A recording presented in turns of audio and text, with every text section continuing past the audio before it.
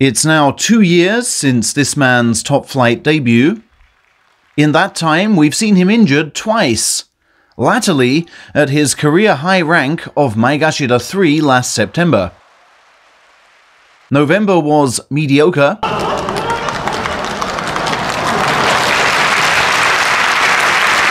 But January, anything but, convincing all present that his woes are no more and that new heights may be scaled.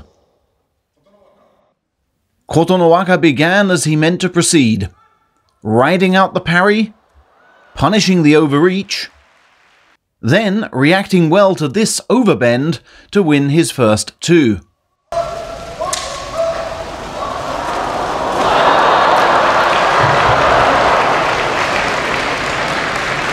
But match 3 saw him jump at the earliest sight of belt, although it wasn't his favoured grip.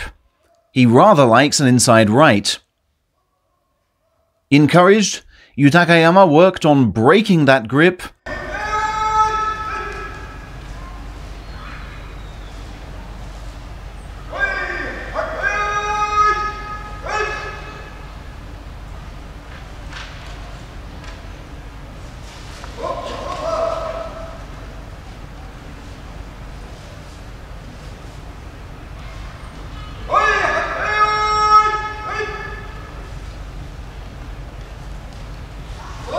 then reached round to double grip himself, meeting with strong resistance at first,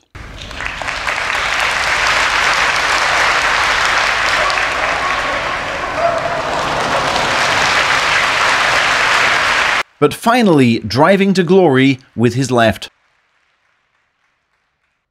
As if to atone, did Kotonowaka plump for inside left again here, only this time like a man possessed, loading all his weight onto Wakamoto Haru till his foe collapsed. A highly dangerous ending, wasn't it? Unscathed, he turned eyes to Kaisei, who'd lost their past 2 meetings. But despite favoured grip, found shunting a problem.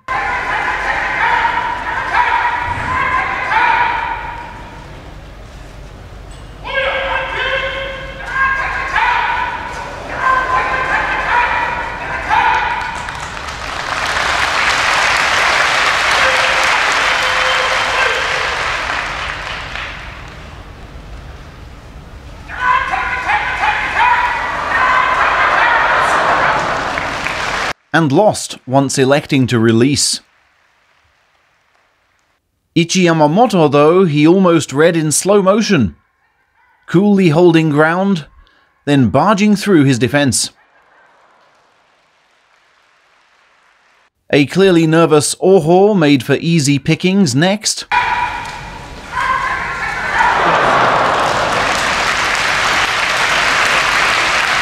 Before Bulgarian Aoyama was matched for power,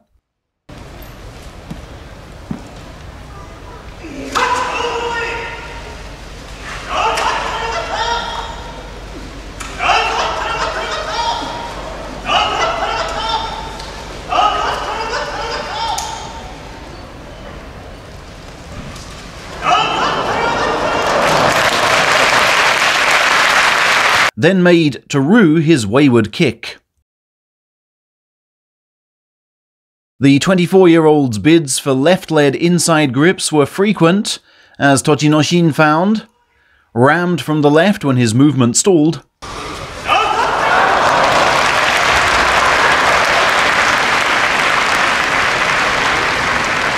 and come day 10, Kotonowaka found himself in third. But attempts to blast out Ishiura fell short,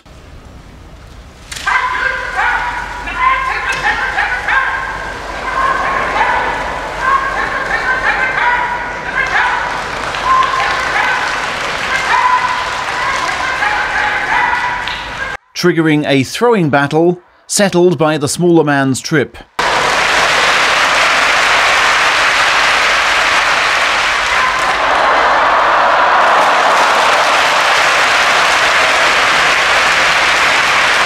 As Mitakeumi also fell that day though, Waka lost no ground in the title race, and promptly bounded back into contention, defusing the left of this fellow high flyer while pushing him out, then showing inflated confidence with outside right to swing down Sadanoumi.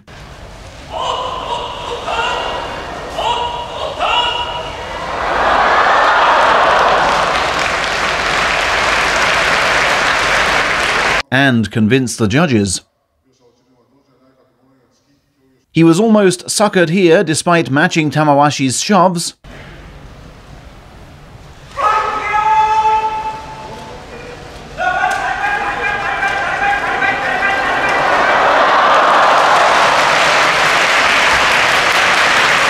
The veteran just stepping out while trying to parry. And 10 wins became 11 when good rope work took down Takanosho, knocking him off Sekiwake.